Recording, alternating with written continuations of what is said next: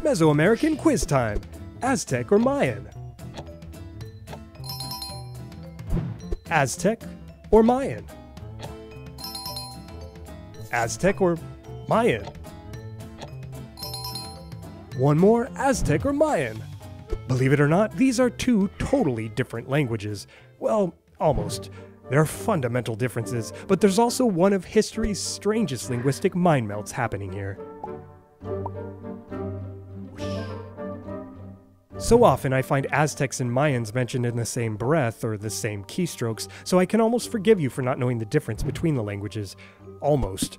But after we're done here, no excuses. Okay, first, we're not dealing with two languages here.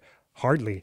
See, Aztec, which usually goes by the name Nahuatl, clear, or I guess clear speech, is just one branch at the southern edge of a much larger family tree. The Uto-Aztecan language family stretches from Idaho in the US all the way down to El Salvador. Classical Nahuatl is the language spoken by the people you're probably thinking of when I say Aztecs, but the modern Nahuan branch actually includes a whole cluster of closely related languages and dialects. Mayan is another story. Actually, lots of stories, because it's an entire language family. Each one of these is a Mayan language. Just to keep you on your toes, speakers of some of these individual languages call their own language Maya, even when we don't. To linguists, this is Yucatec, but it's really Mayatan. This one here, Chontal, is just the Nahuatl word Chontali, meaning foreigner. What do they themselves call it, though? Well, usually Yucatan, correct language, but also Mayan. To spot some differences between Aztec and Mayan, compare basic words. My last video was all about the tactical use of the languages in the Spanish conquest. Cortés, Aguilar, and the star of the show, Malintzin, used Nahuatl and Chontal to turn an empire against itself.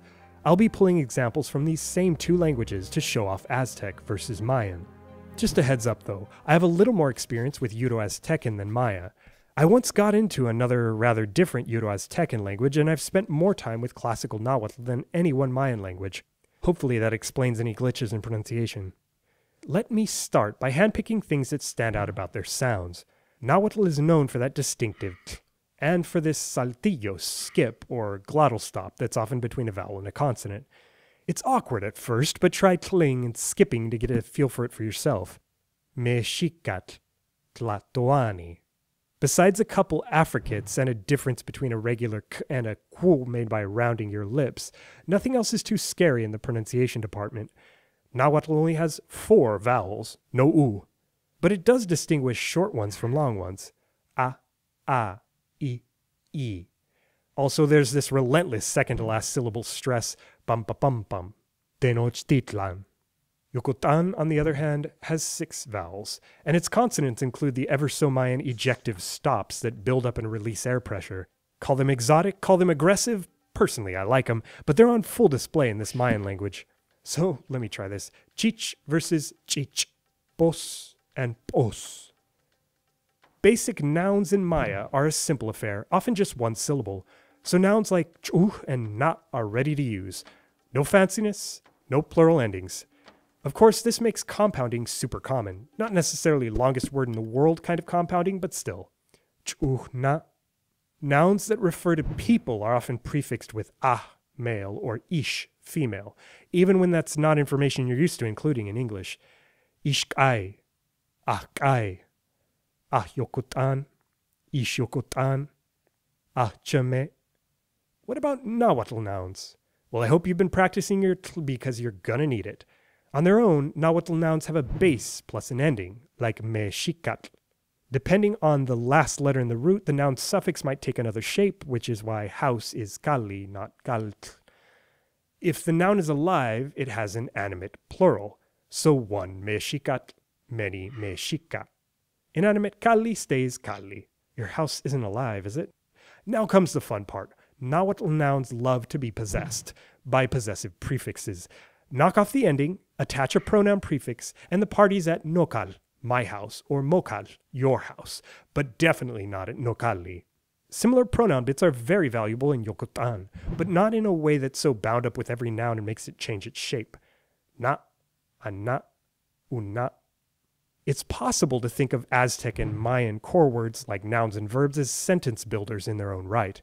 Check out what happens when you build a sentence using just the noun and adding the subject marker to it, like going from na and una to unaet in Maya, or mexicat and timexicat in Aztec. I spent some time with nouns and possessives because this is an inkling of a similarity worth keeping in mind.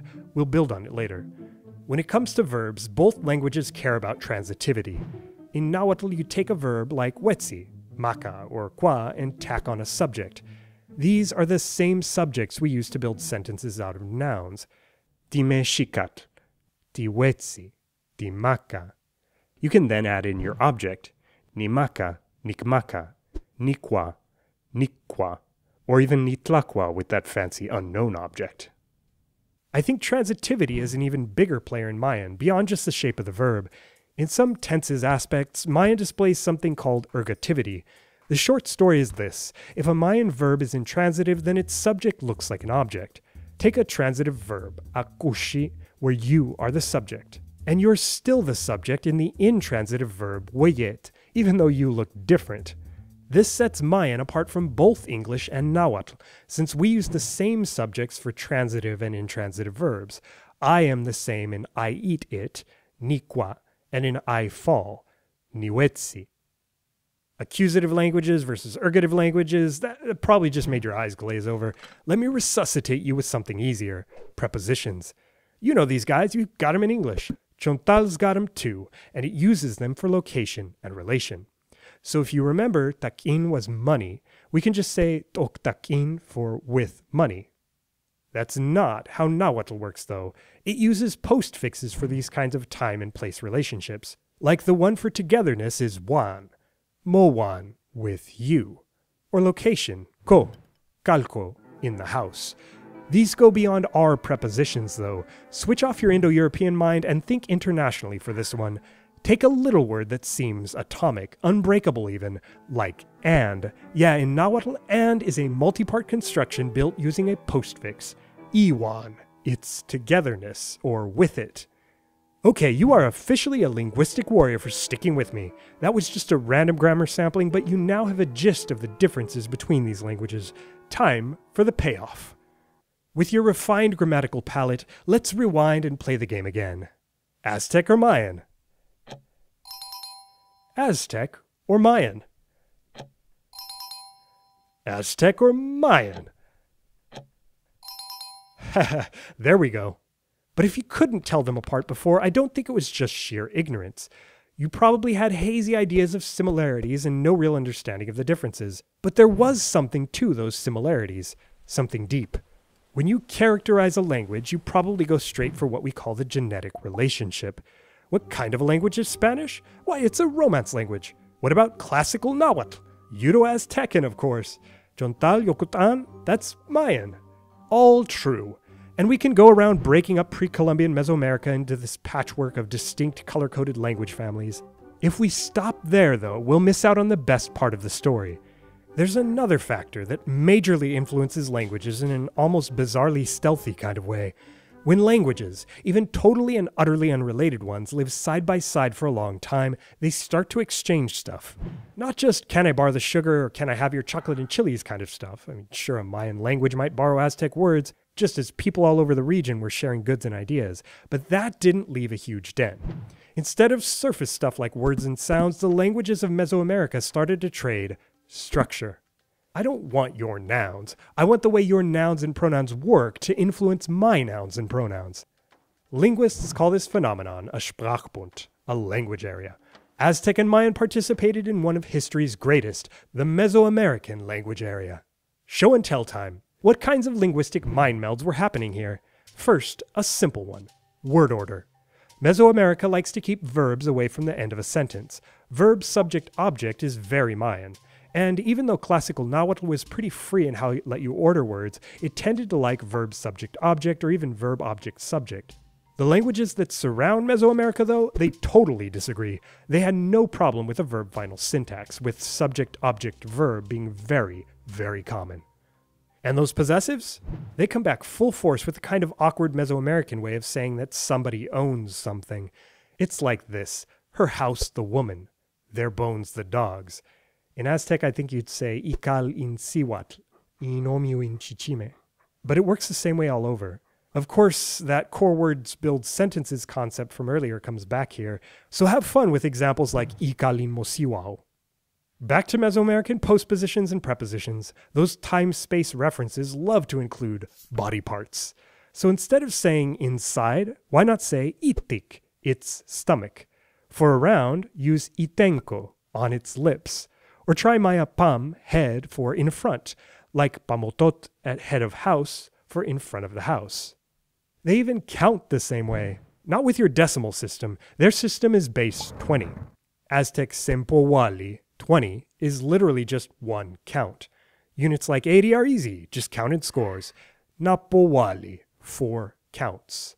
As a consequence, your major Mesoamerican milestones weren't hundreds or thousands, but things like 20 squared and 20 cubed.